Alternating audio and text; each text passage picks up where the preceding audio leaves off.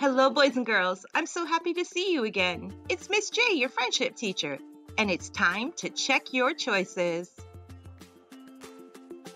Today, we're going to be talking all about anger and a special way to think about it, the anger thermometer. In our last two videos, we've been focusing on what it means to be fair, friendly, accepting, inclusive, and responsible. It would be wonderful if people acted in a fair way all the time, but sometimes people are unfair to others. How do you think I might feel if I felt like somebody was being unfair to me?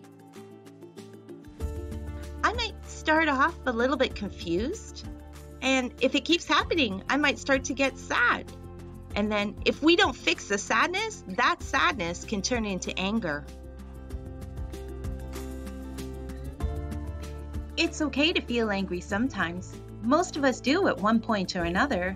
But it's not okay to hurt someone or hurt something because we're feeling angry. In fact, inside each and every one of us, we have a special one of these tools. Does anybody know what this tool is called? If you said thermometer, you're right. We use thermometers to measure how hot or how cold something is, to measure the temperature. But this is a special kind of thermometer. It's not a temperature thermometer, it's a temper thermometer or an anger thermometer.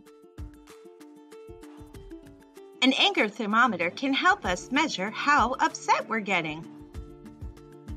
Let's say I woke up this morning, the sun was shining, the birds were singing, I felt wonderful. My anger thermometer probably looked like this. But then things can change. Maybe big things happen or a whole bunch of little things happen, and it makes that thermometer go up. But we have to be careful because if our anger thermometer gets too high, it can explode. That doesn't mean that I'm going to explode into tiny little pieces. It means that I lose control and I make a choice I know I shouldn't make because I'm too angry. Luckily, when we're moving up that thermometer, our body will send in some body clues to let us know that there's a problem and something needs our attention. Our face turns red, our body temperature goes up so we start to sweat, our heartbeat gets faster, our breathing changes, and sometimes it feels like your stomach is being tied up in knots. Why do you think your body would try to warn you that you're too high up the thermometer? What do you think it wants you to do? If you were thinking calm down, you've got the right answer. Our body is trying to tell us that we need to do something to bring our anger back down to a safer level. Wouldn't it be great if we could all just snap our fingers and magically calm down? But that's not how it works. We have to put a little bit of time and effort into calming down in a healthy way. There are lots of different things that we can do to calm down. We can have a drink of water, eat a healthy snack. We can go for a run or exercise or listen to music. We can read a book or spend time with a pet. We can even have a nap or do something that we find fun. Sometimes you can even use computers to calm down, but this one gets a star, not because it's my favorite one, but because I need you to make a smart choice about what you're doing on that computer. When you're feeling angry, that's not the time to play the hit 'em up, hurt 'em up, beat 'em up type video games.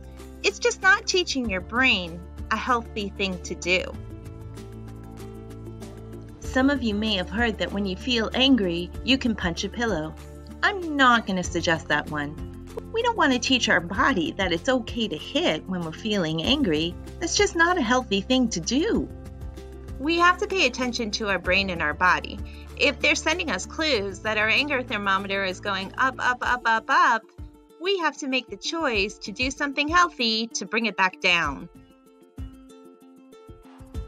It's our job to take care of our anger thermometers and protect them. We only get one our whole life. So if your anger thermometer explodes, it does put itself back together again, but it takes a long time for it to be as strong as it used to be. Are you ready for your challenge, boys and girls?